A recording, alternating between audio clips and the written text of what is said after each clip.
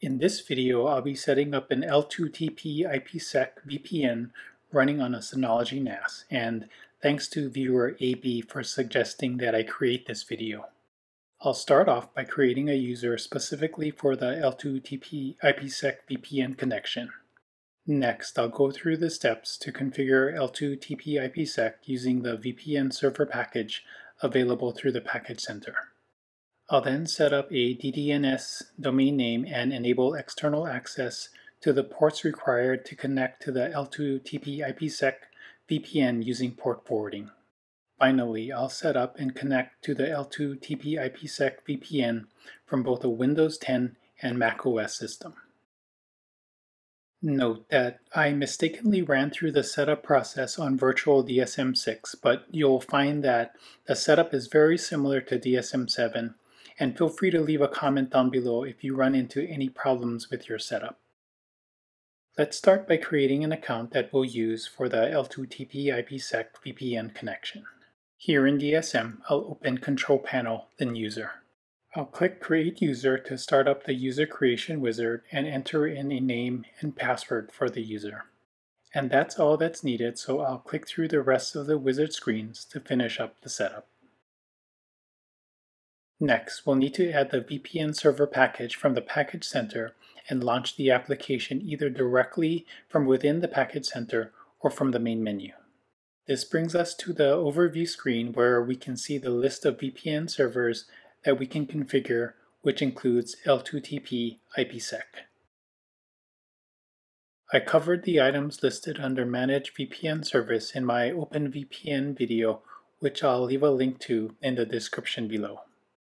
The main items I'd like to point out are under General Settings, where you can grant VPN permission to newly added local users, which I'll uncheck, and Auto Block, which I'd recommend you enable. Also, under Privilege, I'd recommend only providing access where required. So in this example, I'm disabling all access except for L2TP IPSec access to the VPN account. Next, under Setup VPN Server, I'll select L2TP IPSec. I'll check the box to enable the L2TP IPSec VPN Server, which allows me to adjust the remaining options. I'll leave these settings as default, but I'll run through them just in case you need to adjust them for your environment. For dynamic IP address, the main thing to look for is that the IP range that you choose does not conflict with the IP address ranges that you use on your LAN. Change the default IP address range if it does. Maximum connection number limits the number of connections to the L2TP IPSec VPN server. Maximum connections of an account limits the number of connections for an individual account. Authentication I'll leave as MSCHAP version 2, which allows for encrypting clients' passwords during authentication. MTU, or Maximum Transmission Unit, limits the data packet size transmitted over the VPN, and the default of 1400 is a good starting point. Use Manual DNS allows you to set and push a specific DNS server to the L2TP IPSec clients. If left disabled, clients will get the DNS server assigned to the Synology NAS. I'll keep Run in Kernel mode enabled to maximize the VPN performance. We'll then need to enter in and confirm an IKE authentication pre-shared key that each client needs in order to access the L2TP IPSec VPN server. Make sure to use a strong key using a combination of letters, numbers, and special characters. Enable SHA-2 256 compatible mode 96-bit I'll leave unchecked. I found that macOS clients work best with this option left disabled. I'll click Apply to save the settings and click OK on this message window regarding port forwarding and firewall settings. Next, we'll set up DDNS and port forwarding, which I covered in my video on remotely accessing a Synology NAS running DSM-7 with DDNS and port forwarding, which I'll link to in the card above and in the description below for your reference. For DDNS, the goal is to set up a domain name that remains consistent as the IP address assigned by your ISP changes. This is set up from Control Panel, External Access, and DDNS. Like my DDNS and port forwarding video, I'll be using Synology as the DDNS provider and enter in a hostname I'd like to use. I'll click OK, then log in to my Synology account. For L2TP IPSec, we don't need an SSL certificate to set up a VPN, so I'll select No here. For port forwarding, my router doesn't support UPnP, so I needed to manually forward ports on the router itself. Here's a screenshot of the port forwarding rules for L2TP IPSec. Basically, I needed to enable UDP ports 1701, 500, and 4500 on my router to forward to the corresponding ports on my Synology NAS. We're now ready to configure our clients to connect to the L2TPSec VPN, and I'll start off by setting up a Windows 10 system. I'll go to Settings, Network and Internet, VPN, and click on Add a VPN connection. This brings up the Add a VPN connection window where, under VPN Provider, I'll select Windows Built-in. For connection name, I'll enter in a meaningful name. Under server name or address, I'll enter in the DDNS hostname that was set up earlier. VPN type is L2TP IPsec with pre-shared key, and I'll enter in the pre-shared key in the box provided. Type of sign-in info will be username and password, which I'll enter into their respective boxes.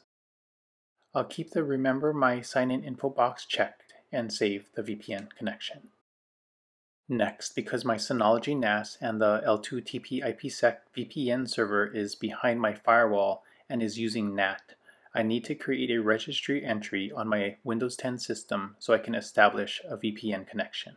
I'll leave a link in the description below explaining this problem and the workaround more thoroughly if you'd like to understand the steps that I'll be going through next. I'll click in the Windows search box, type in regedit, hit enter, and select Yes on this window to bring up the Windows Registry Editor. Now I'll navigate to HKey Local Machine, System, Current Control Set, Services, and Policy Agent. Once here, I'll right-click on Policy Agent and select New DWORD 32-bit value. I'll name the new value Assume UDP Encapsulation Context on Send Rule. Next, I'll right-click on the entry and select Modify. In the value box, I'll enter 2, make sure the base is hexadecimal, and click OK. Now I'll close the registry editor and restart my Windows 10 system to have the changes take effect. I should now be able to connect to the L2TP IPsec VPN from my Windows 10 system. I'll first connect to my iPhone personal hotspot to make sure I'm on an external network. Next, I'll select the VPN profile that was set up earlier and click Connect. Now I'm able to connect to my Synology NAS and log on to DSM, which is only accessible on my LAN through the VPN connection.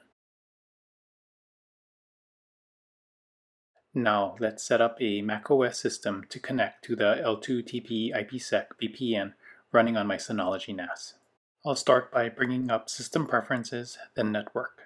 Here I'll click on the plus icon to create a new connection. From this window I'll select VPN for the interface. For VPN type I'll select L2TP over IPsec. For service name, I'll enter in a descriptive name for the VPN connection and click Create.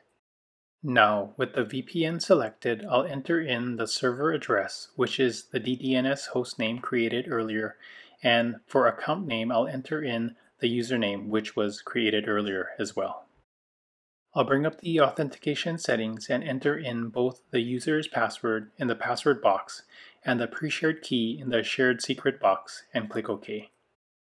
Next, I'll click on Advanced and check the box to send all traffic over VPN connection and click OK. Finally, I'll click Apply to save the changes. Now I'll test the setup by first connecting to my iPhone personal hotspot.